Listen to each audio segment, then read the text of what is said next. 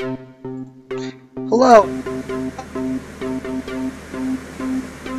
My Nuclearcraft tutorial series. Alright, so I've not yet gotten a comment back from mod or that stuff, so I just you might notice there's a fusion reactor over there.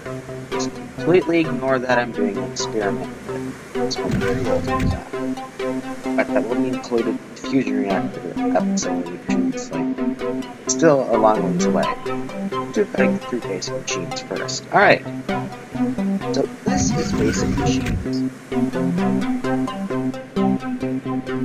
This is the basic machine. And you're going to need these to get rid of. So here is the heavy duty crafting table. This is one of the things you're going to want to get. It's not actually necessary for these building stuff, but if you're playing this mod alone with no other mods, why would you do that? It's kind of meant to be used with other mods, but in my opinion. But you would actually need this to have a power source. So you use the burner, use factorial terms here, the burner machines.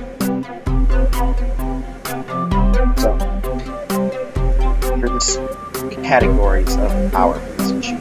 You've got burner, and electric, and then nuclear, if you can tell by the little radiation sign there. Alright, so get back on top here. Here's the heavy duty workspace. It's made like so. You need tough alloy ingots, basic plating. Basic plating is just some lead, charcoal, pretty easy. Tough alloy is silver, iron, lead, crushed coal or charcoal dust. If you have crushed coal, that's charcoal dust is from apple milk tea. And universal reactant,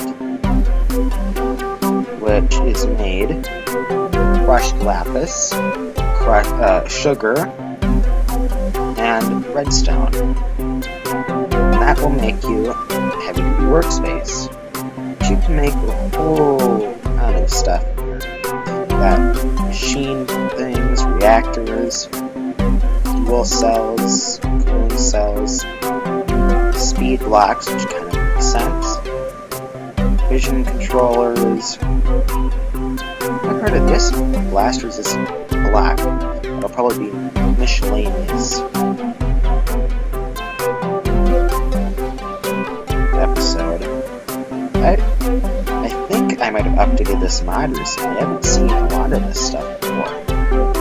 Hey, interesting. Alright, so that's one of the things you're going to want. It's kind of like the rotary craft. Oh, I forgot what his name was. The little brick crafting table you get with rotary craft, where it's used to craft mod stuff.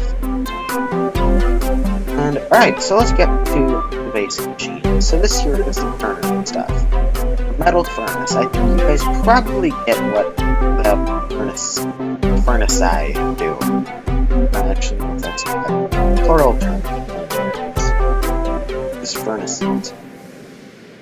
And you can just do the same stuff you'll do in any furnace in here, and it's just coal powered. Pretty basic. Although I do think this is a bit more efficient than the other one, the vanilla furnace. Alright, and here we get to the crusher. The crusher essentially is like a lot of the crushers in the mods and stuff like that, and it takes your ore and crushes it into dust, and it doubles it. You can also crush ingots too. Diamonds and tough alloy. This is going to be very important if you're going to go into this mod. You can completely forget the metal furnace if you want to go through this as fast as possible, because this is really not necessary, and it's not going to be long before you get metal crusher. And yeah, pretty much that's all has to be said about that. And I have some stuff to check how fast it goes over here. Right, so we've got a potato. Yeah, that goes much faster than the vanilla crafting table, and it's also much more efficient. In here for the crusher. Well, it's definitely faster than the macerator from Nuclearcraft. Apparently, this is ore dictionarying into iron dust from Apple Milk Tea. It's a pretty cool graphic, actually. So let's see how we make these. Metal furnace is just iron plating, which is iron ingots surrounding a iron block, and that gives you 12 iron plating. Yeah, and that was 9 iron plating for the metal furnace. So this recipe should make you 1 iron furnace. Crusher is pretty much the same as the iron furnace, but it needs this convection-powered grinder, which is wood, cobble, flint. Pretty easy.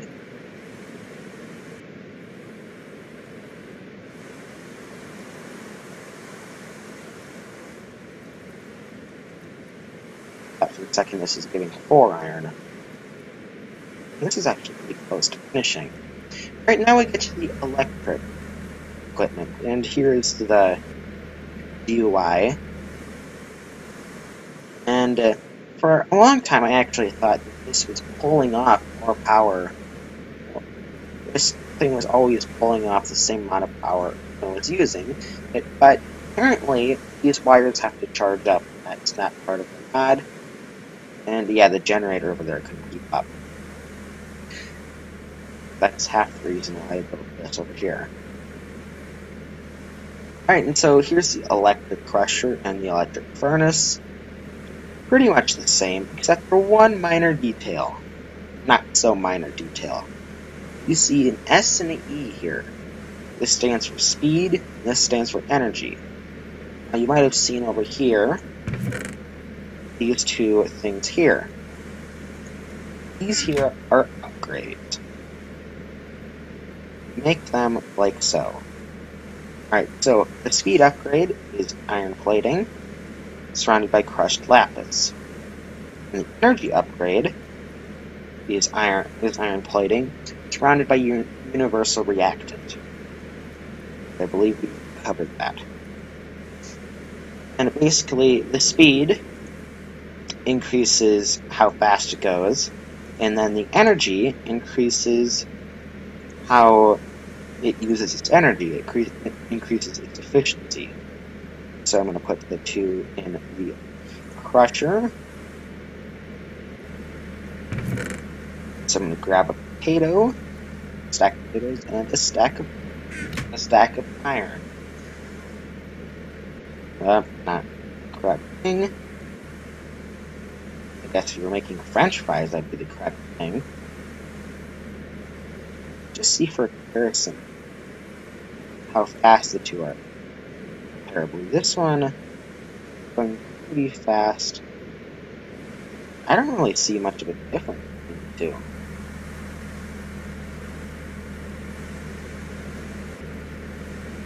And this is probably about the same speed as that was. Alright, now we get to the nuclear furnace. This is essentially just a nuclear reactor furnace. Not much more to be said about this. Except for the fact that it is crazy fast.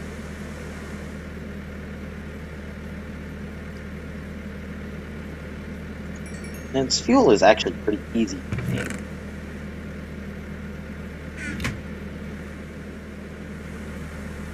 Alright, and I didn't actually cover the recipe for these two machines. Alright. And so, electric crusher is a normal crusher with iron plating in the diagonals and redstone in the rest of the spaces. And the electric furnace is pretty much the same as the crusher, just with a metal furnace in the center. And the nuclear furnace is basic plating and crushed obsidian. Basic plating, we've already covered that. Alright. So that's pretty much all for this episode. So, until next time, this is Pop Flat 2, signing off.